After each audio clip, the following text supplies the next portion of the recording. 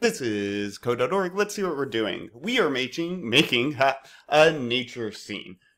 And we want to use variables to do this. I am going to tell you, I am not going to start by throwing down a bunch of variables and trying to figure out the numbers. It's a headache.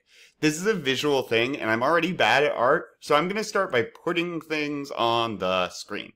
So if I'm doing nature, I think I need ground. I know, shocking, I'm creative. I'm going to throw down a rectangle, and let's just see where this goes. Yep. So things to keep in mind is this X, Y, width, and height.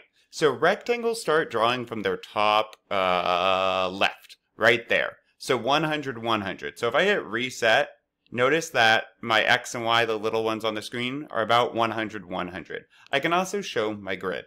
Things to keep in mind, X, as you go to the right, gets bigger.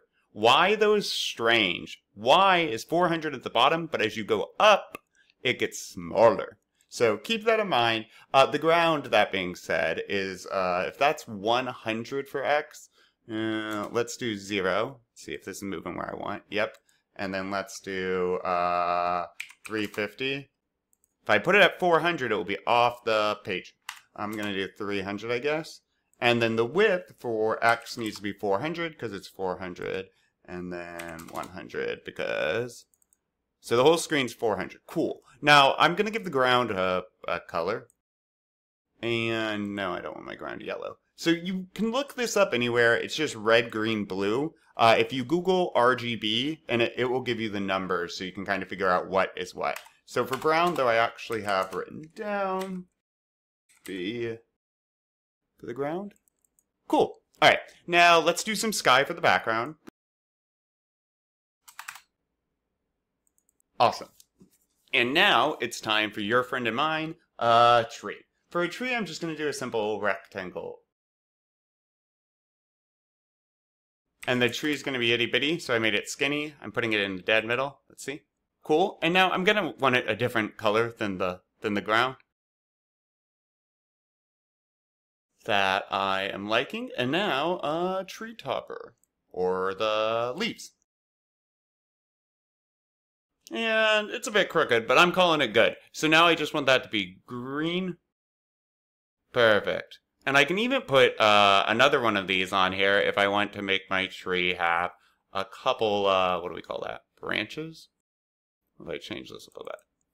There we go, dead center. Okay, so now I have my image. This is when I start thinking about variables. What numbers am I using over and over again? That seems a bit ridiculous. I'm using 200 a lot, right? Because that's the center. And so I'm drawing my ellipse at the center, and I'm drawing my trunk at the center.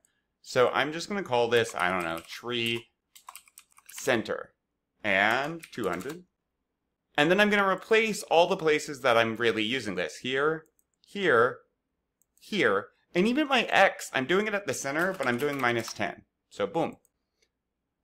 Now what else do I use a lot? Tree size. I'm using 100 a lot here, so...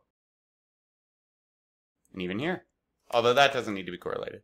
Let's hit run.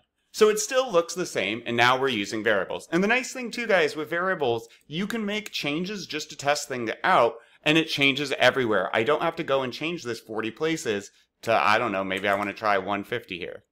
Whoop, now it's a flying tree. Definitely not, but you get the point.